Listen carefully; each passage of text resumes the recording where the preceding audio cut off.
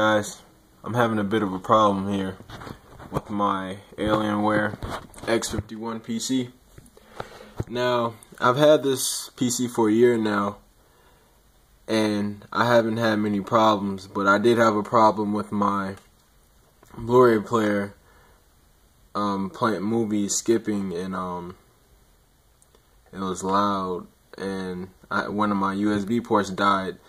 So, and my warranty didn't end yet, so what I did was just use that to get a free new motherboard and a disk drive.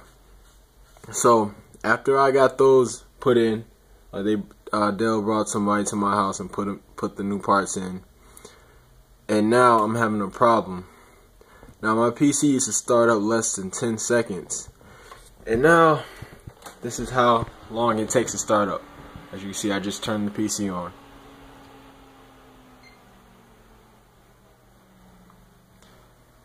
I've been searching forever. Well, not forever, but I cannot find. Oh wow. Well, it only happens sometimes, but let's see if it happens. Let me restart it. Yeah, usually it takes. Sometimes it does actually start up right away, but yeah, it just happened to be random. But usually it takes a while. Let's see.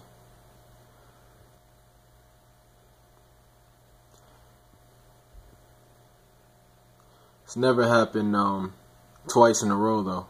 Worked right away. There we go. So it goes to this black screen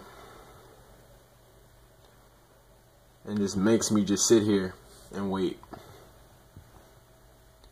Yeah, this is a shame though. I've been going to messing with the BIOS settings. The Dell guy, he put the new motherboard in, and it put the BIOS at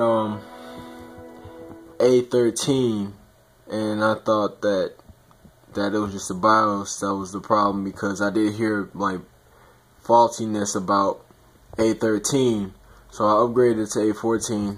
Still no difference.